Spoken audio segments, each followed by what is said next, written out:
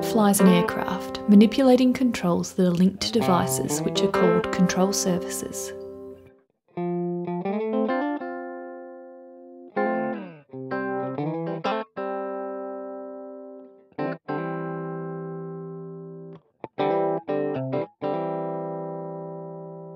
The wing produces upwards facing lift as it flies through horizontally facing air.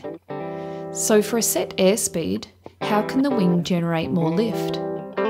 You can split a section of the wing into a separate surface like this. Hinged and able to move up and down, one such surface is called an aileron. As the aileron moves down, the wing's camber is increased. This results in further reduced static air pressure above the wing, and combined with extra deflection of the airflow underneath, the outcome is more lift. Conversely, the lift is reduced when the aileron moves up.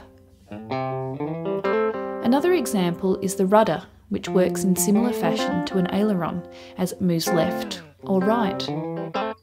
With each movement, it essentially produces side-facing lift force due to increased camber and deflected airflow. The ailerons function in opposition. As one moves up, the other moves down. The pilot uses the control column to operate the ailerons by turning it right or left. The primary effect is a roll about the aircraft's centre of gravity.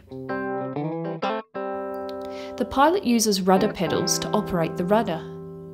Pressing the left pedal moves the rudder left, and the primary effect is a yaw to the left. The right rudder yaws the aircraft to the right. The aircraft model in this demonstration is fitted with a stabilator, which is a one-piece design of an elevator. The pilot uses the control column to operate this control surface by pushing it forward or pulling it back. As the stabilator moves up or down, it deflects the relative airflow and causes the aircraft to pitch up or down about its centre of gravity. Finally, there is power. The pilot controls the aircraft's power by the throttle control. For example, more power generated by the propulsion system produces the obvious primary effect of more airspeed.